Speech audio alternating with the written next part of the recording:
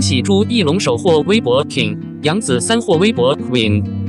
北京时间1月13日，2023微博之夜盛典全网直播。此次盛会大咖云集，星光熠熠，不仅仅是娱乐圈的盛宴，也是个行业的盛会。而就在刚刚2023微博之夜公布了最后2项大奖，其中朱一龙首获微博 King， 杨紫三获微博 Queen。朱一龙在本次盛会中收获颇丰，除了获得微博 King 这一最高荣誉外，他还凭借电影《消失的她》荣获微博年度影响力电影，河边的错误则获得微博年度口碑电影，成为备受瞩目的微博年度品质电影人。杨紫和朱一龙是中国娱乐圈备受瞩目的2位演员，在2023年的微博之夜盛典上，杨紫荣膺微博 Queen， 而朱一龙则成为微博 King。这一荣誉不仅是对他们过去1年表现的肯定，也是粉丝们对他们不懈努力的认可。杨紫以其精湛的演技和独特的气质赢得了广泛的喜爱。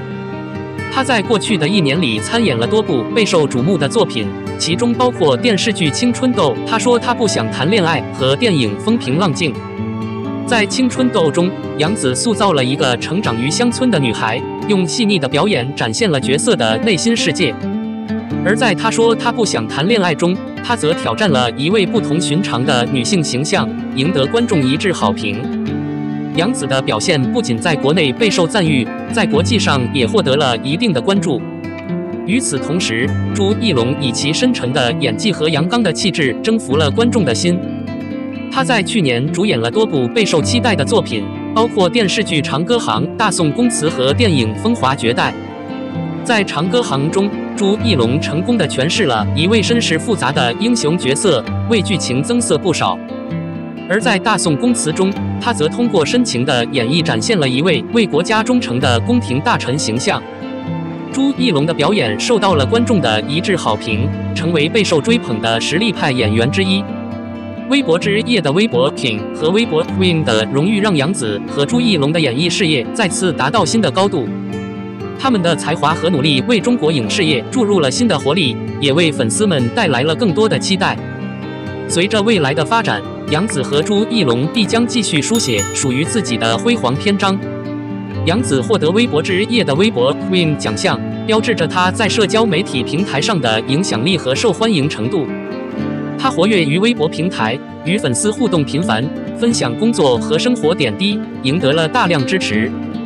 她在微博上的活跃也让粉丝更加了解她的真实一面，使她与粉丝之间建立了更加紧密的联系。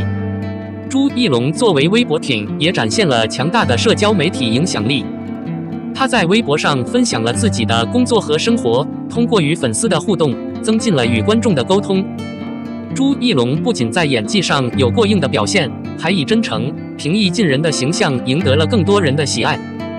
他在微博上积极传递正能量，成为粉丝心目中的偶像。回顾过去1年，杨紫和朱一龙在各自的作品中都呈现出了多样的表演风格，成功地塑造了不同类型的角色。这种多元化的演绎路径也使他们在业界赢得更多认可，成为备受瞩目的新生代演员。微博之夜的获奖是对杨紫和朱一龙过去1年努力工作的肯定，也是对他们在社交媒体上积极互动、与粉丝分享的认可。未来，随着他们演艺事业的不断发展，相信他们将继续在影视界和社交媒体上取得更大的成就，为观众带来更多精彩的作品。这2位演员的成功也激励着更多年轻的艺人追求梦想，为中国娱乐产业的繁荣不断注入新的活力。朱一龙在发表感言时分享了自己与微博14年的深厚情感。他透露自己早在14年前的2010年2月就注册了微博，第1条微博是分享拍戏时的状态。14年来，微博见证了他追逐电影梦想的历程。最后，他祝福大家在新的1年里龙年大吉。身着紫色长裙的杨紫在发表感言时一度哽咽。他表示，2023年是他成长、被肯定和自信的1年，并对观众和粉丝们的支持表示感激。他希望在接下来的1年里能继续拍出更多优秀的作品回馈粉丝。除了朱一龙和杨紫外，本次盛会还有其他艺人和明星也是收获满满。这场盛会不仅展现了娱乐圈的繁荣，也反映了各行业的蓬勃发展。在新的一年里，祝愿所有影视圈人士以及所有人都能如朱一龙和杨紫一样，取得更大的成就和进步。愿大家身体健康，财源广进。朱一龙获微博 King， 杨紫获微博 Queen， 力破网传内定奖项传闻。微博之夜成功落幕。有的人凭红毯造型陪足了热度，像古力娜扎、迪丽热巴，就凭此次的造型都上了好几个热搜，可见人气有多高。而有人捧走了自己想要的奖项，而微博之夜最受关注的奖项就是微博 King 和微博 Queen 这2大奖项。据了解，早在2022年，由男星胡歌捧走了微博 King， 而微博 Queen 则由刘亦菲获得。当时2人站在台上领奖时，网友们还大呼梦回仙剑。然而在此次的微博之夜，却是传来了很多争议，因为有传闻称此届的微博之夜的 King 和 Queen 2大奖项内定了，而内定的 King 和 Queen 分别是程毅和白鹿，因此让大家不要再投票了，因为已经没有任何意义了。而闹出这个传闻，主要是因为微博之夜的官方账号在官宣消息的时候，突然叫程毅的粉丝赶紧做数据，因此被以网友们质疑是官方切错了账号，无意之间将内幕曝光了。不过，在消息发酵后，官方很快便删除了这条动态。但是哪怕如此，网友们依旧不买账，纷纷表示这种奖项已经没有意义了，连门面功夫都开始不做了，直接这样搞内部操作了。或许因为这件事情，导致网友们对此次的微博之夜的各大奖项已无期待。但是没想到开奖时却是出人意外，因为2023微博之夜的微博 King 由朱一龙获得，而微博 Queen 由杨紫获得。杨紫早在此次获奖之前，曾在2019年、2020年获得过微博 Queen， 因此这是她第3次拿下这个奖项。作为童星出道的她，现在可以说是爆款制作机了，每部主演的作品都会成为爆款，因此拿奖也是众望所归。杨紫获奖后特别激动，她表示2023年是自己成长并被肯定的一年，很开心拍出的作品大家都喜欢，接下来的每一年，希望自己都可以拍出好的作品回馈给观众朋友。不过，朱一龙拿下微博 King 的确是出乎了大家的意料之外，毕竟这届参加的有胡歌、肖战以及王一博等人。后边2位顶流就不说了，胡歌可是刚主演了年度爆款剧《繁花》，该剧前段时间可是一直处于霸屏的存在，因此作为该剧的男主，胡歌的人气也达到了峰点。没想到最后不仅他输了，肖战和王一博也错失该奖项。也因此，朱一龙的获奖也是引来了某些艺人粉丝的不满，认为朱一龙不配拿这个奖。但是在如爷看来，朱一龙拿该奖也是实至名归了。先从作品来说，他可是4人当中唯一在电影圈中拿下影帝的人，而且个人主演票房已经超过100亿了。而且2023年的《消失的她》更是成为了口碑票房双丰收的作品，该片有可能再助朱一龙再拿下主流奖项的影帝。因此，在如爷眼中，朱一龙拿下微博 King 绝对是实至名归了。那些粉丝很明显是因为自己的爱豆没有获奖，所以才眼红了而已。不过，朱一龙和杨紫分别拿下 King 和 Queen， 这也是直接粉碎了之前网传该奖内定的传闻了。当然不排除是微博之夜见到了外界的抵制声太大，所以决定更改了内定的名单。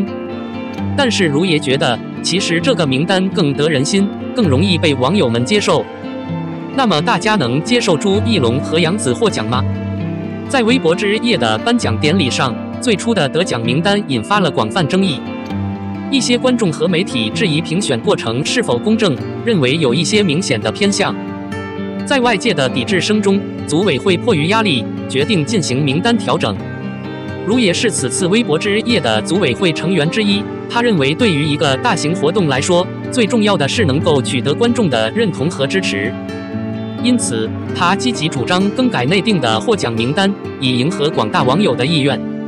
经过激烈的讨论和权衡利弊，最终决定将朱一龙和杨紫列入得奖名单。如也认为，朱一龙和杨紫在过去的1年里都取得了显著的成就，无论是在影视作品中的表现，还是在社交媒体上的活跃度，都是不可忽视的。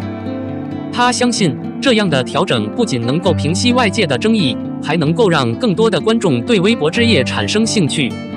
然而，这一决定仍然面临着一些质疑和反对声音。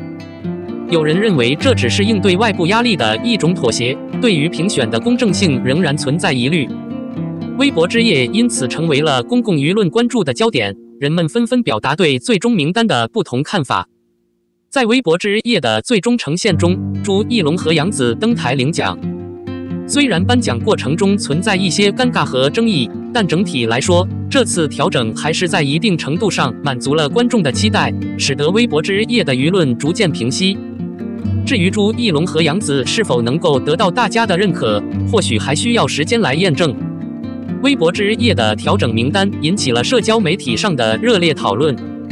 朱一龙和杨紫的获奖成为了关注的焦点，人们纷纷表达对此的支持和反对。微博上涌现出各种话题，其中一些热门标签成为了讨论的中心。有网友表示，朱一龙和杨紫在过去的作品中表现出色，是当之无愧的得奖者。他们的演技和影响力在业内得到广泛认可，因此这次调整是对他们实力的一种肯定。而另一方面，也有一些人对调整感到不满，认为这是一种迎合外界舆论压力的妥协，对于评选的公正性存在疑虑。微博上充斥着关于朱一龙和杨紫获奖的各种段子和讽刺，一时间成为热门话题。